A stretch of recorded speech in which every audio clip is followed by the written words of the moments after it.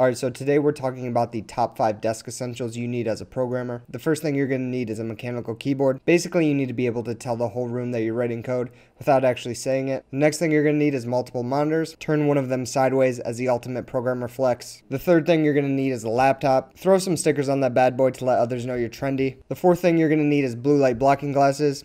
You really just need to get these to look cool, but despite what you tell yourself, they don't actually do anything. And the last thing you're going to need is imposter syndrome, self-doubt, failing your technical interviews.